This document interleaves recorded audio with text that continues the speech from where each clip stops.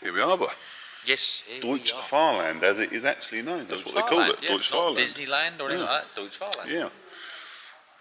That is really nice. That's the new black, isn't it? There's anything because they did we had the black one. Didn't we? Which is a Warrior. And this which is is what this is, but you can get it in this Java green, which is colour, is it? Java green. That is really nice. It's a lovely, lovely paint, isn't it?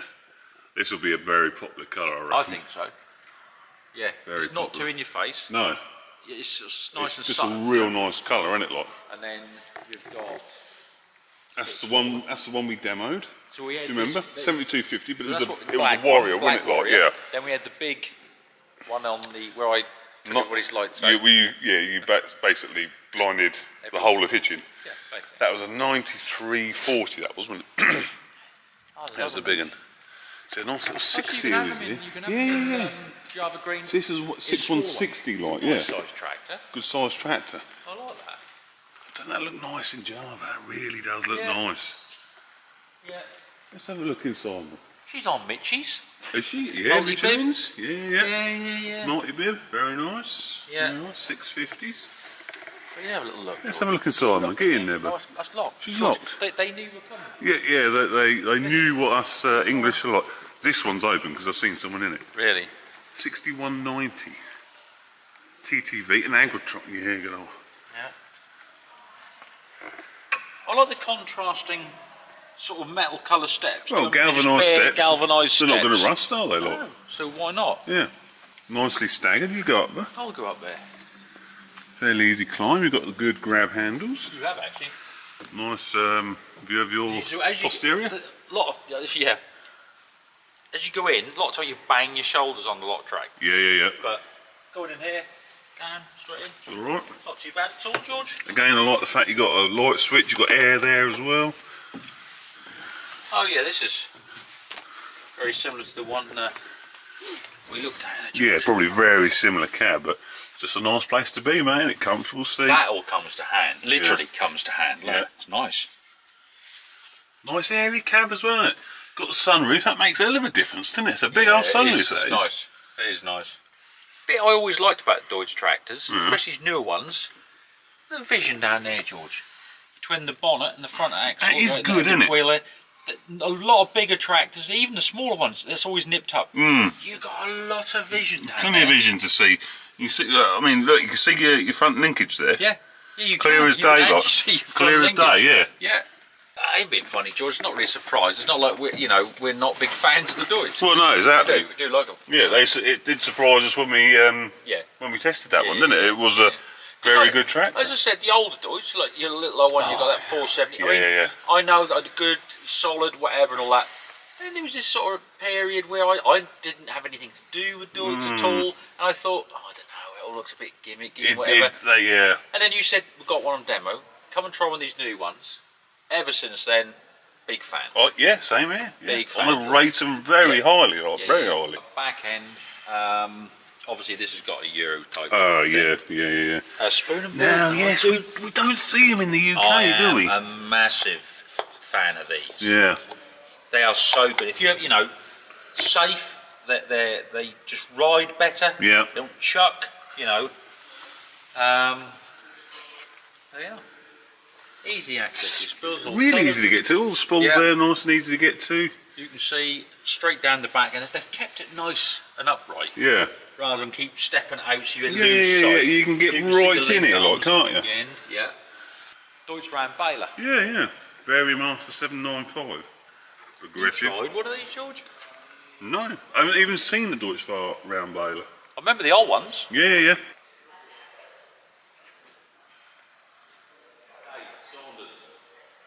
That's a bit of you. What is? This. It is. You look at it though. Yeah. How well thought. Independent front suspension. Yeah. On a small tractor. Yep. Folding front linkage. Yeah. Because these do a lot of mid-mount stuff, don't they? Of course. Yeah. Yep. So you've got all the spools there. Yeah. Little loader, whatever you want, or a big underslung. Yep. Whatever you want. Well, they have a lot of stuff on, for the vines and stuff. Don't they? Yeah. It is unfortunately a lot, but I mean, look at it. It's a lovely cab. All the controls. But I found that when I was looking at them smaller vineyard tractors, if you remember, they've come on so far. They used to be the most basic thing ever. Now, don't forget, they got sprayers, you know, and stuff going on. Completely sealed. All, you know, obviously. Yeah, you can tell by the camera, like, it's got all the everything. And if you're in there, completely sealed, that's a hot box. Yeah. So the air conditioner's brilliant. You know, it's just really well thought out. It's such a, I mean, look how nice. What's it? 4 foot wide? About that, isn't it? But like I say, it's 2, 3, like 4 foot wide. 4 foot wide, but it's so well thought out, isn't it? It's such a compact unit. Bottom exhaust on it, George? Yeah, see that side pipe? Side pipe? Side pipe, George. You've got to have a side pipe, mate. So we've just had the tour through the main tractor factory. Unfortunately not allowed to film in there for obvious reasons, like, but there it is over there. Huge facility. Built in 2017, isn't it? It was a genuine shame as well for once, that because I aren't one for film manufacturers. I'd love to have shown you what's in there. A few bits and bobs, like, because, George,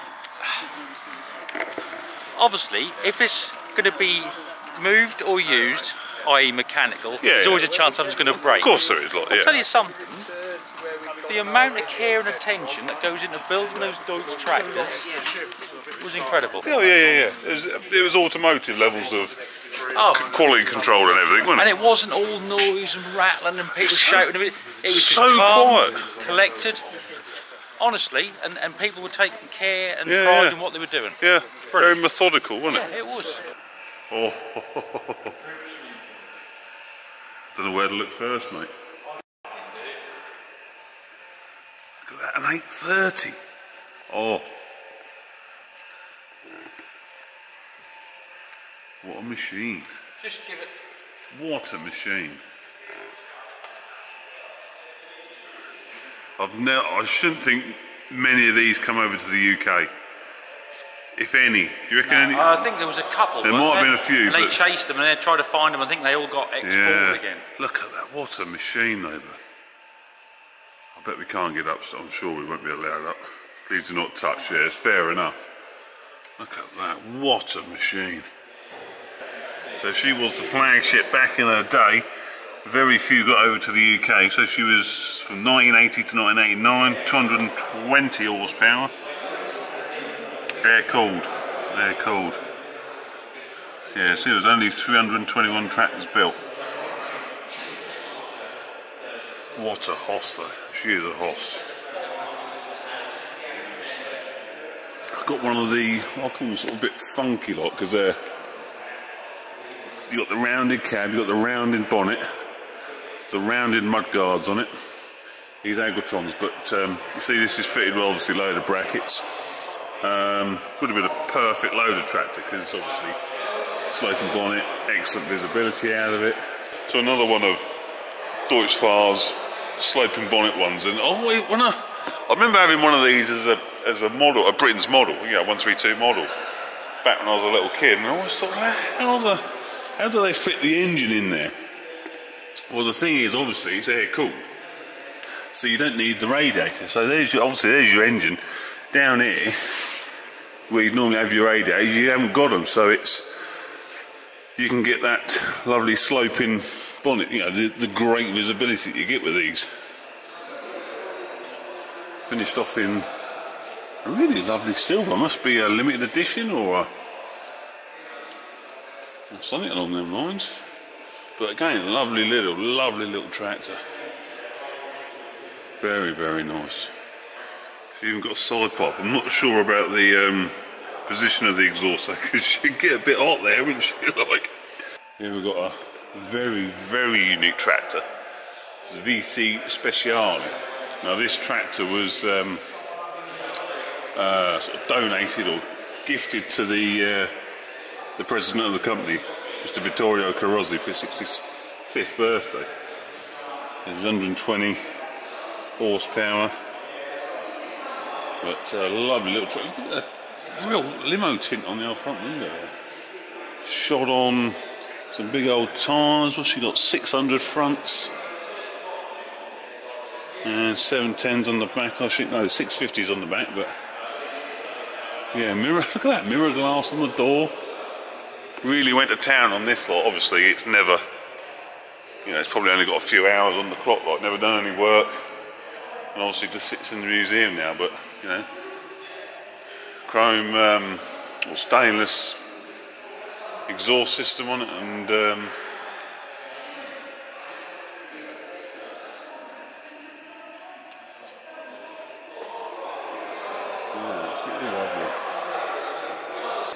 this little beauty. It's something we've seen in the UK. I've never actually seen an Actor before. 5520H. Lovely little convoy. It's got 8-foot cut, 10-foot cut on it. I think it's only an 8-foot. Yeah, probably is 10-foot cut.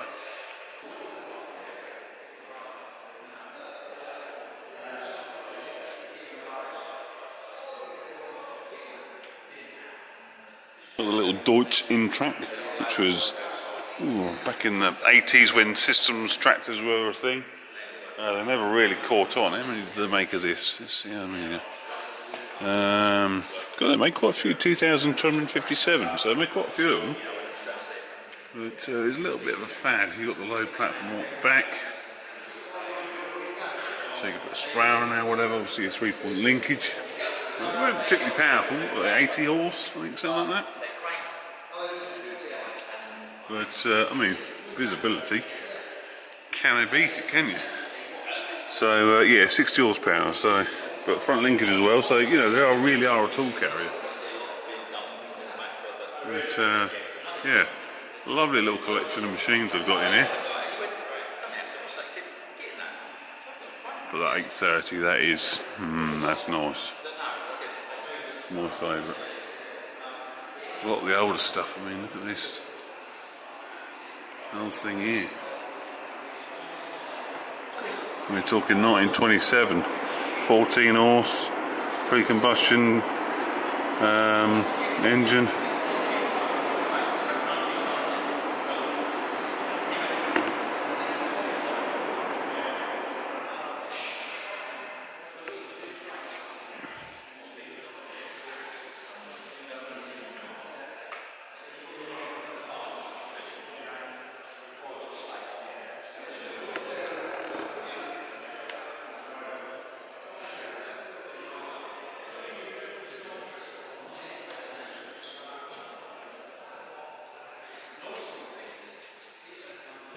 Quite a big old open platform tractor this is. This is a 13006. Big old lump sheet, offset drawer, front drawers on it. Yeah, I presume that, I'm guessing maybe the D130 indicates the horsepower. Certainly could be 130 horse in there. Yeah, big old lump sheets. Yeah, 120 horse. Very nice.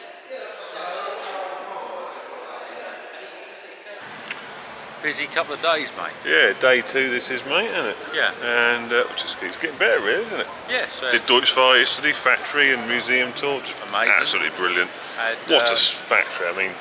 There's a state of the art, really. It was, but to see people taking so much care in what they were building. It was so quiet and relaxed, casual. There's no mad rush to do things like, you know, people taking their time to do it right. Yeah. You could really see that, couldn't you? Yeah, you could. But we're at today.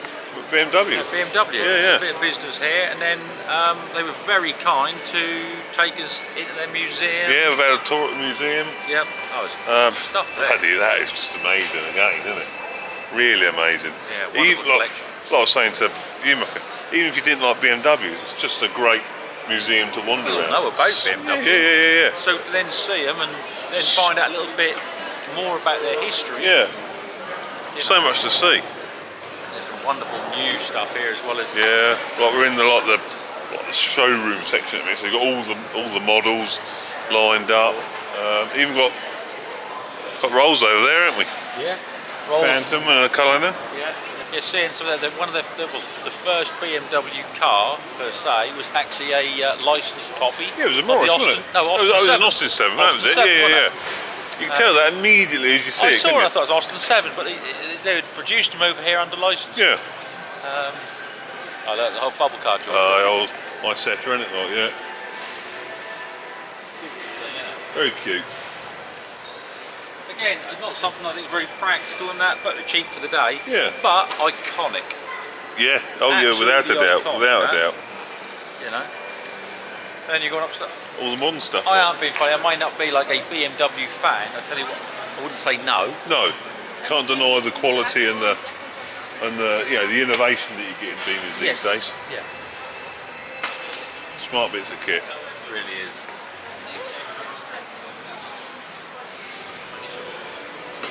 Then we've got the epitome of British engineering built by the Germans. Of course. Yeah, who knew? So we've got the Phantom here. I'll be honest with you, wouldn't be me. It's not a driver's car. You sit in the back of these. You sit in the back of these. What a colour. Oh, I mean, yeah. Beautiful. Fantastic. And you liked the Conan, didn't you? I mean, I did like that. I'll take a Rangy. No, But I know what you mean. You're not offering me that. No, You're offering me you're offering me a roll. You know what I mean? And I like it. It's not, isn't it? Yeah. And this colour, this sort of satin. Yeah, yes. Satin effect. It's very popular these days, but it looks crisp, doesn't it? Yeah. But it's just to see how cars have come along over the years, George, is amazing. Yeah, it really is. You know. But yeah, we'll be heading back off to the airport shortly. Back to the UK. It has, and I mean, there hasn't been a single minute that we haven't been doing something. No. It's been jam-packed, and it really has. Of really good stuff. Yeah. You know, and well, I suppose for the Deutz and all that, you know, we've got to thank Collings brothers. The Collings brothers, they organised the Deutzfahr trip, didn't they? Yeah. So and, big thanks to them. You know, we've always gotten well working with them.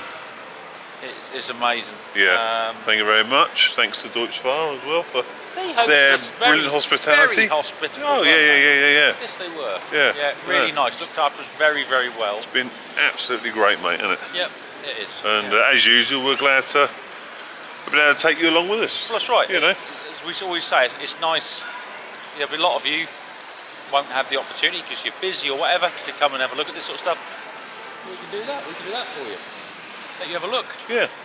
You know, but if, and I always say this, if you do find yourself, like here in Munich as an example, people go, well, what am I going to do? Next thing you know, you're on a business trip or you're passing through, you've got a stopover. Yeah. Come and have a look. Come and have a look, exactly. Seriously. Top tip. Yeah. Mucker and Saunders top tip. BMW. BMW. Come and have a look, lot. What a place, yeah.